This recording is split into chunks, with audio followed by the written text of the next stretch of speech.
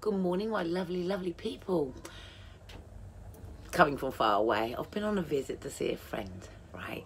And I haven't seen her for a while, but it's so nice to connect and be in touch with people that you respect, okay?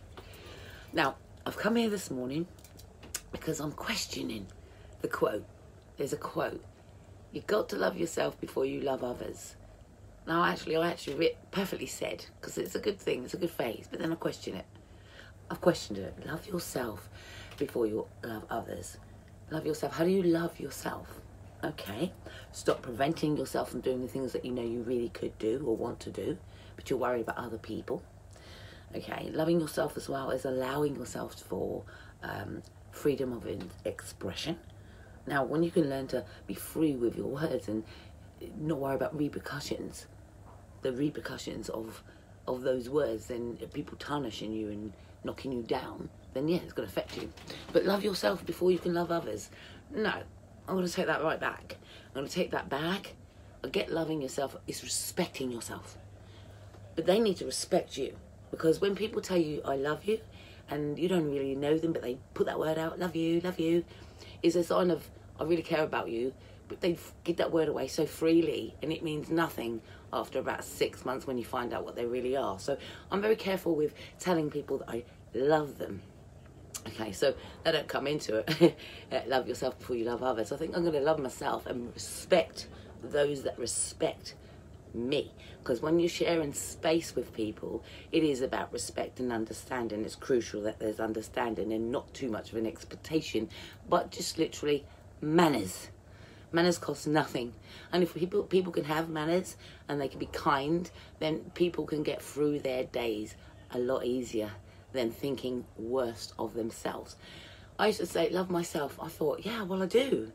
But just because somebody crumbles sometimes and they get into a bit of depression doesn't mean they don't love themselves. What it does say is that they're affected by something outside of their four walls, okay? So we can love ourselves, but we just don't trust too many people.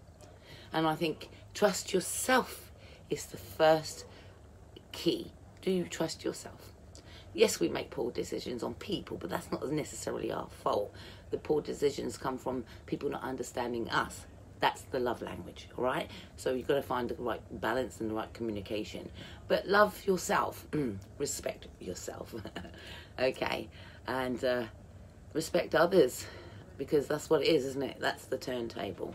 Goes all the way around. So if you can respect yourself and you can respect others, then the world would be great. It would be a great place. And it's a two-way street, isn't it? So people need to respect you. I really don't like that term too much. You need to love yourself, particularly when you know you're fine, but you might like, you might have had an incident with somebody or fell out with someone, and it might put you down a bit. It doesn't mean you don't love yourself. It just means that something went wrong, and it's not necessarily you. Because people are like passing ships. They come, fill up their tank, and then they move on. So you've got to make sure that yours is not, it should be always a two-way respect when it comes to individual and humanity. That's all I really wanted to say today. I'm questioning that love yourself before you can love others. I think we always think about others maybe a little bit more than we think of ourselves. And I think, especially there's some people out there that can literally give somebody the world, and there's some people that don't give themselves enough. So explore the world. Explore what this world what that word love is. I mean, I've had many relationships, and you talk about the word love. You love something about each and every individual. There's something, some kind of personality, or maybe something nice that they do for you.